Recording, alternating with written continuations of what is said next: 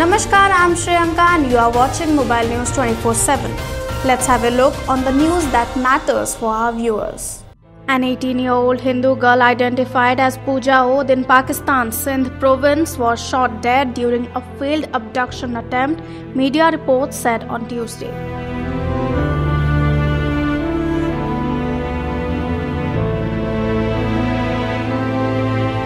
The girl was said to have been shot in the middle of the street in Rohi Sukur after she put up resistance to the attackers, the Friday Times newspaper reported. This is not a standalone incident in Pakistan. Human rights activists say that hundreds of Christian and Hindu girls are forced to convert to Islam every year.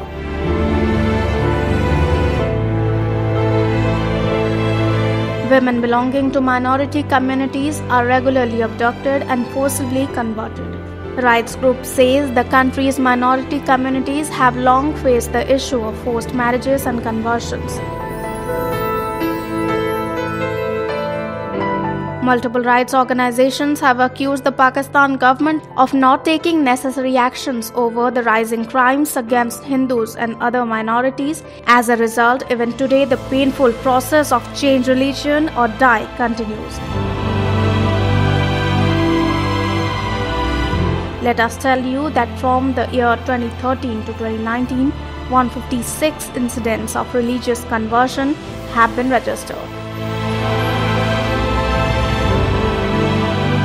That's all for now. Keep watching Mobile News 24/7.